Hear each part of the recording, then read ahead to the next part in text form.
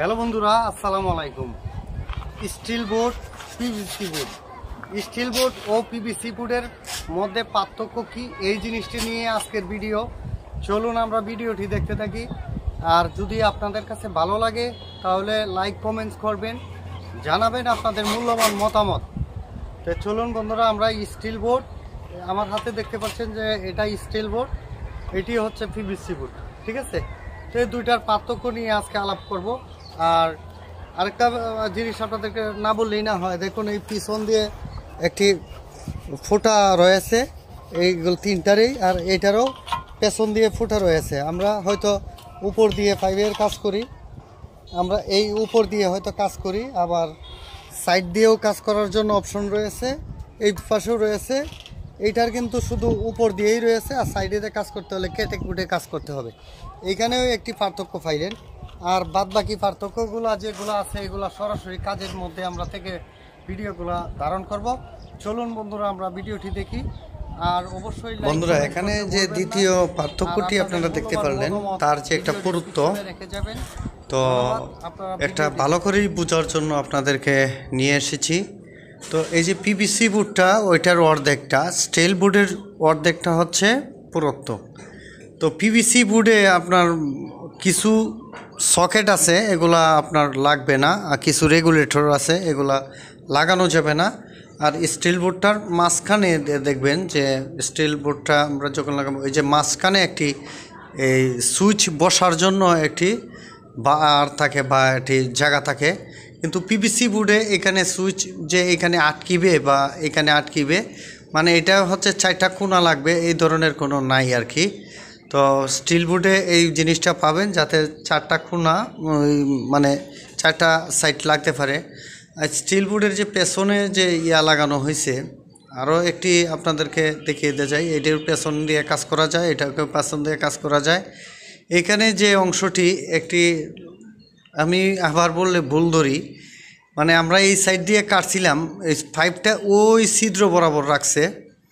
তো ওই আগের যে ভিডিওটা দেখাইছিলাম, সেই ভিডিওটির একটি অংশ চলে আসছে। তো আপনাদেরকে এটাও একটু শিখিয়ে দিই, যদি আপনারা এই পেছন দিয়ে যদি কাজ করতে হয় এরকম, তো এইখানে দিবেন না, ওই স্টিল বোর্ডটার পেছনেই লাগাইবেন। দেখুন এখন আপনারা বুঝতে পারছেন কতটুকু দূরে লাগানো ছিল। তো এটাকে তুলে এনে এইখানে লাগিয়েছি।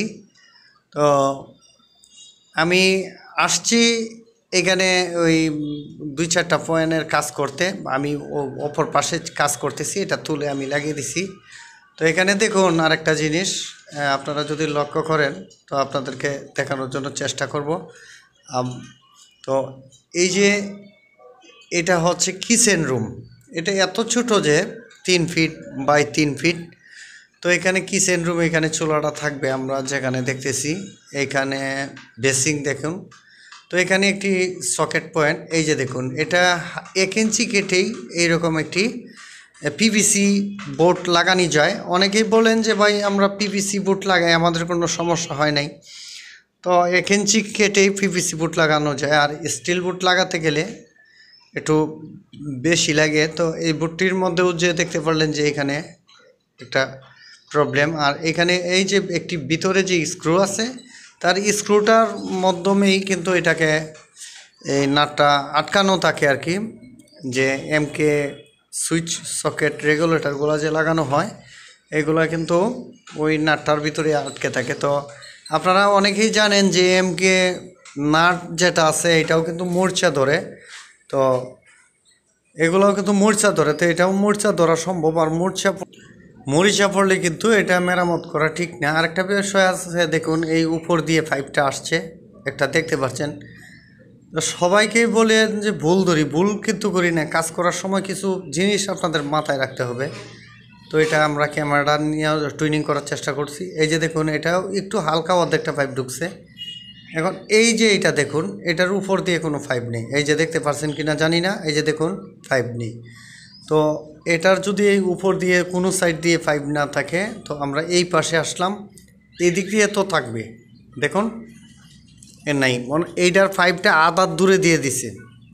তো এইটি হচ্ছে কাজ। আর এগুলা খুব লক্ষ্য করতে হবে, দেখুন উপর দিয়ে পাইপ নেই, ঠিক আছে, আগেরগুলা ছিল আর এটার উপর দিয়ে পাইপ নেই। তো এগুলা কিন্তু লক্ষ্য করে কাজ করবেন। আর স্টিল বোর্ড আর পিভিসি বোর্ডের ভিতরে অনেকটা আছে, এই অনেকটাই তফাৎ। পিভিসি বোর্ড লাগানো হয় আপনার ওপেন ওয়ারিংয়ের জন্য, স্টিল বোর্ড লাগানো হয় আপনার কনসেল ওয়ারিংয়ের জন্য। তো এখান থেকে দেখতে পাচ্ছেন যে কোনো ফাইভের নিচে নামানো আছে কিন্তু বোর্ডের ভিতরে ঢুকে নেই। আমরা পরে পিভিসি বোর্ড যদি লাগাইতে হয় কতটুক মানে ডিপ করতে হয় আপনারা এখন সরাসরি আপনাদেরকে দেখাবো। তো একটা বোর্ড খুলতেছি, এটা ছিল লাগানো, এই দেখুন, এই দেখুন 1/2 ইঞ্চি কনসেল করলেই মানে এটা লাগানো সম্ভব। 1/2 ইঞ্চি বা 1 ইঞ্চি কনসেল করলে এটা লাগানো সম্ভব। তো এই আর কি। তো এখানে সবগুলি তার আটকিবে না, অনেক সময় অনেক সুইচ সকেট আটকিবে না, এই জিনিসটা মাথায় রাখতে হবে আপনাদেরকে আরেকটু যোগ করে দিই।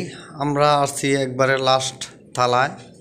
তো এখানে কিভাবে মানে সিঁড়ির পাইপটা দেওয়া হয়েছে এটা দেখুন। এখানে 2টি পাইপ, একটি হচ্ছে ছাদের জন্য আর একটি পাইপ হচ্ছে এই ফ্লোরের জন্য, উপরে যে আমরা ফ্লোরটা একটু দেখবেন। তো এইভাবেই আপনারা পাইপটা দিবেন। আমরা একটা ভিডিওর সাথে আরেকটা ভিডিও যোগ করে দিচ্ছি যাতে আপনারা বুঝতে পারেন। এই যে দেখুন গ্রুপটা কেটে দিছি। তো এইখানে যে ফিলারের মতন আছে এটা ভেঙে ফেলা হবে। তো এইখানে